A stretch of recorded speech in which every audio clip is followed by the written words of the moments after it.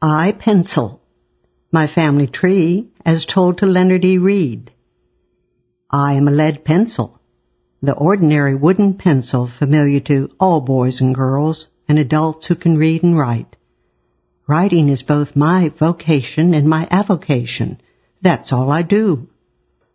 You may wonder why I should write a genealogy.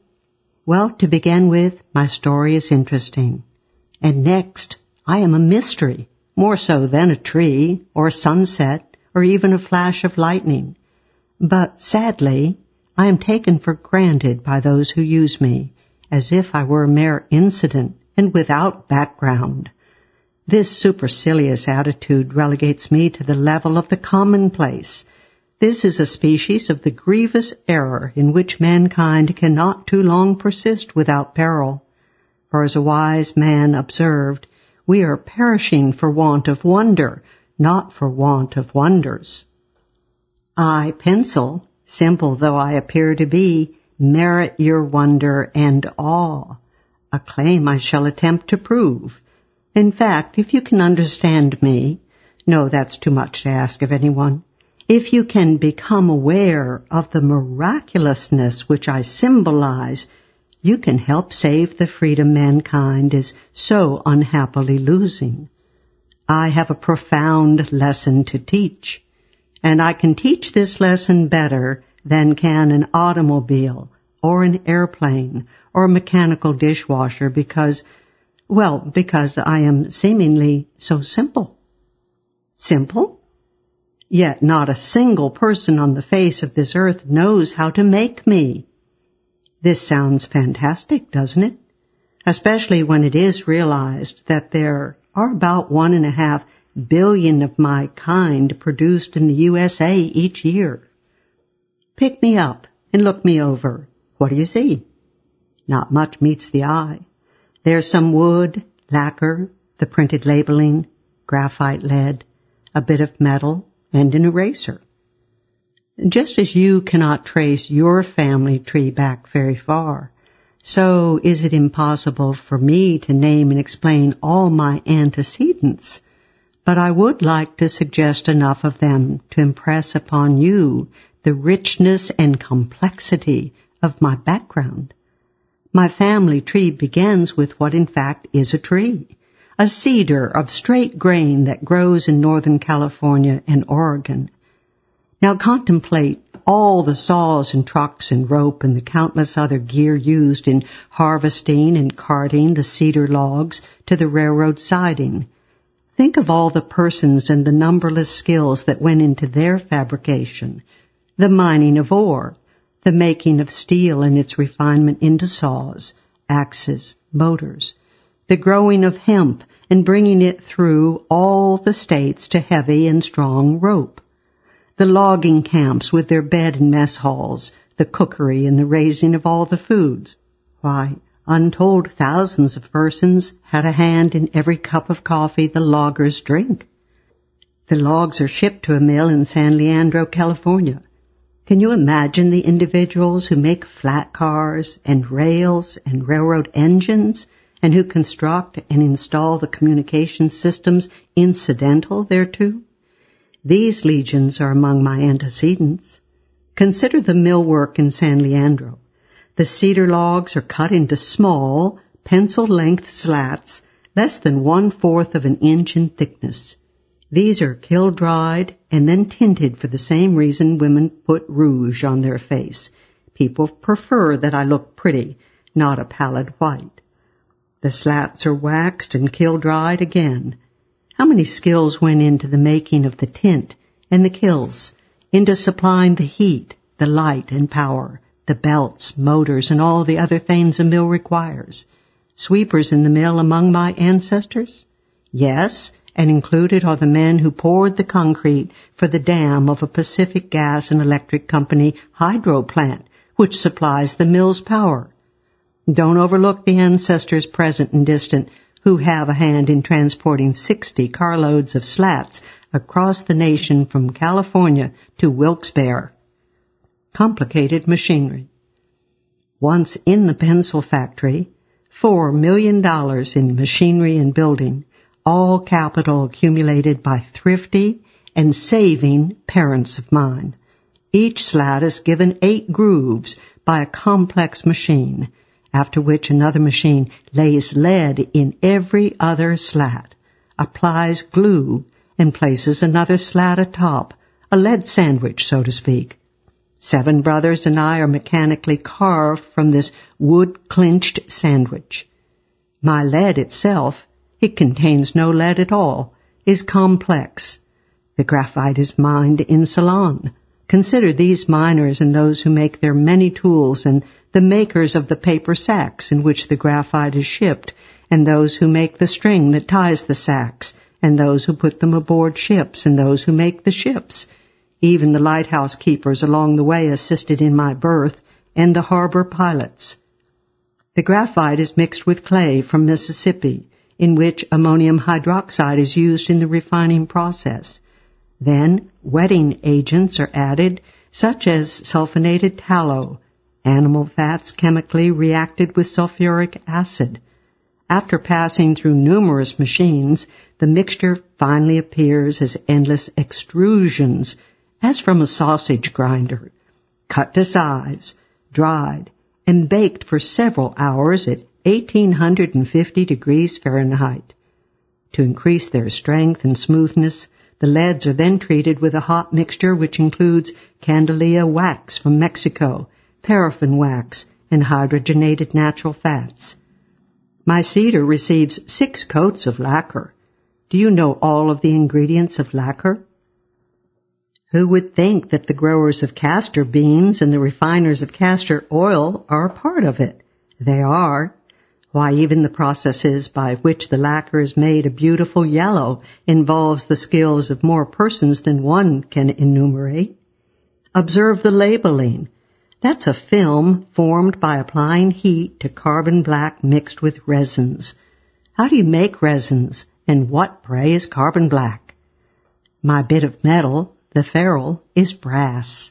Think of all the persons who mine zinc and copper, and those who have the skills to make shiny sheet brass from these products of nature. Those black rings on my ferrule are black nickel. What is black nickel, and how is it applied? The complete story of why the center of my ferrule has no black nickel on it would take pages to explain. Then there's my crowning glory, inelegantly referred to in the trade as the plug, the part man uses to erase the errors he makes with me. An ingredient called factice is what does the erasing.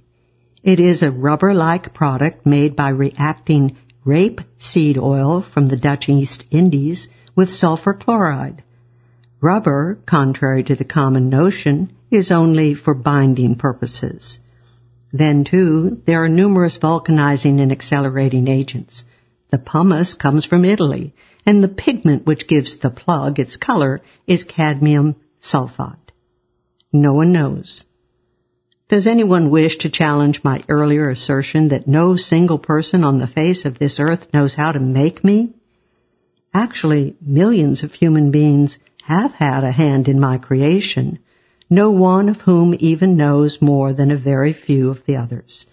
Now you may say that I go too far in relating the picker of a coffee berry in far-off Brazil and food growers elsewhere to my creation, that this is an extreme position. I shall stand by my claim. There isn't a single person in all these millions, including the president of the pencil company, who contributes more than a tiny infinitesimal bit of know-how. From the standpoint of know-how, the only difference between the miner of graphite in Ceylon and the logger in Oregon is in the type of know-how. Neither the miner nor the logger can be dispensed with any more than can the chemist at the factory or the worker in the oil field, paraffin being a byproduct of petroleum. Here's an astounding fact. Neither the worker in the oil field, nor the chemist, nor the digger of graphite or clay, nor any who mans or makes the ships or trains or trucks, nor the one who runs the machine that does the knurling on my bit of metal, nor the president of the company performs his singular task because he wants me. Each one wants me less, perhaps, than does a child in the first grade. Indeed, there are some among this vast multitude who never saw a pencil, nor would they know how to use one. Their motivation is other than me.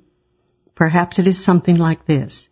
Each of these millions sees that he can thus exchange his tiny know-how for the goods and services he needs or wants. I may or may not be among these items. No mastermind. There is a fact still more astounding. The absence of a mastermind, of anyone dictating or forcibly directing these countless actions which bring me into being. No trace of such a person can be found. Instead, we find the invisible hand at work. This is the mystery to which I earlier referred.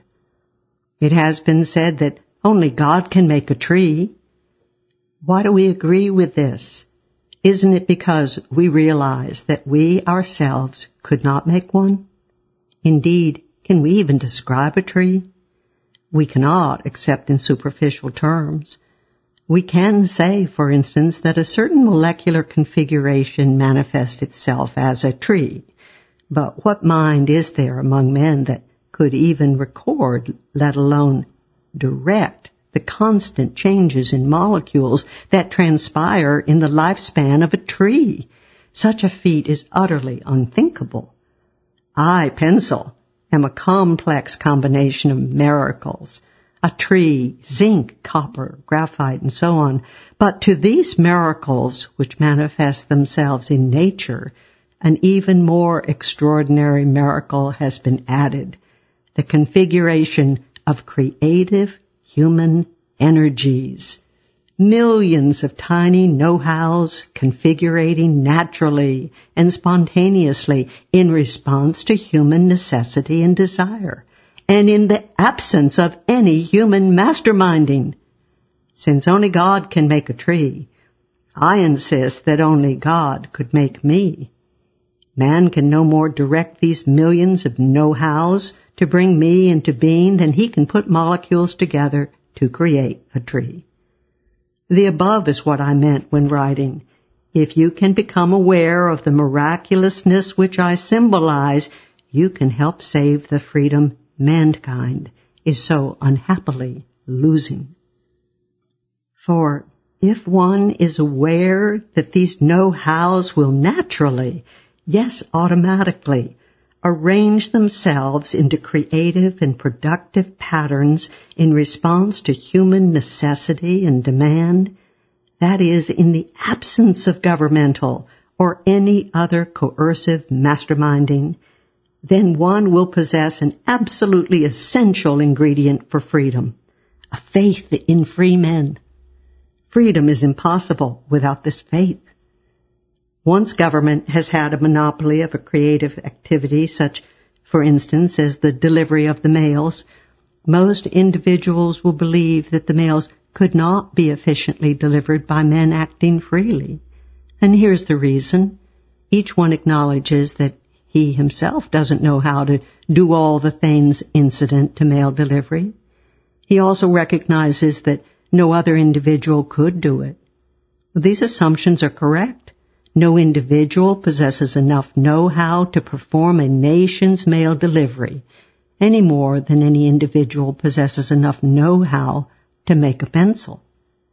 Now, in the absence of a faith in free men, in the unawareness that millions of tiny know-hows would naturally and miraculously form and cooperate to satisfy this necessity, the individual cannot help but reach the erroneous conclusion that mail can be delivered only by governmental masterminding. If I, pencil, were the only item that could offer testimony on what men can accomplish when free to try, then those with little faith would have a fair case. However, there is testimony galore. It's all about us and on every hand. Mail delivery is exceedingly simple when compared, for instance, to the making of an automobile or a calculating machine or grain combine or milling machine or to tens of thousands of other things. Delivery? Why, in this area where men have been left free to try, they deliver the human voice around the world in less than 1 second. They deliver an event visually and in motion to any person's home when it is happening. They deliver 150 passengers from Seattle to Baltimore in less than 4 hours. They deliver gas from Texas to one's range or furnace in New York at unbelievably low rates and without subsidy. They deliver each 4 pounds of oil from the Persian Gulf to our eastern seaboard halfway around the world for less money than the government charges for delivering a 1-ounce letter across the street. The lesson I have to teach is this: leave all creative energies uninhibited. Merely organize society to act in harmony with this lesson. Let society's legal apparatus remove all obstacles the best it can. Permit these creative know-hows freely to flow. Have faith that free men will respond to the invisible hand. This faith will be confirmed. I, pencil, seemingly simple though I am, offer the miracle of my creation as testimony that this is a practical faith, as practical as the sun, the rain, a cedar tree, the good earth.